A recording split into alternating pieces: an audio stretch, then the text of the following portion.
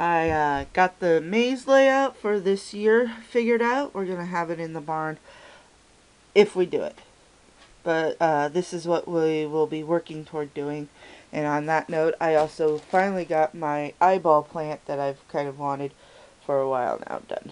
I think it looks good. Plus, the cape. Glare.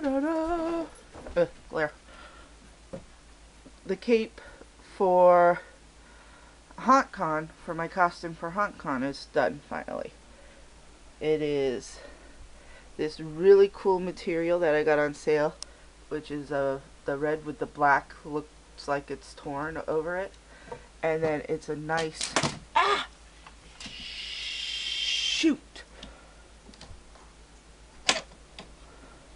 A nice chocolate crushed velvet for the outside.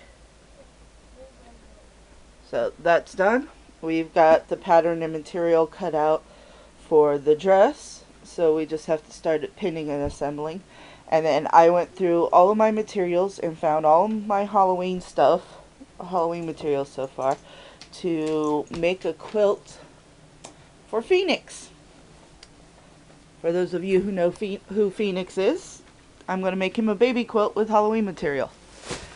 Some year. Well, it's on the agenda.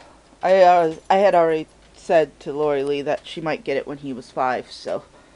But I'm actually making progress, and I'm proud of myself. So I will talk to you later, hopefully when I have more to film. Supposedly there's some kids coming out today to help me with the barn, cleaning it, so that we can start organizing all that mess up there and figure out what we need to build, make, buy, borrow, acquire. So yeah, bye for now.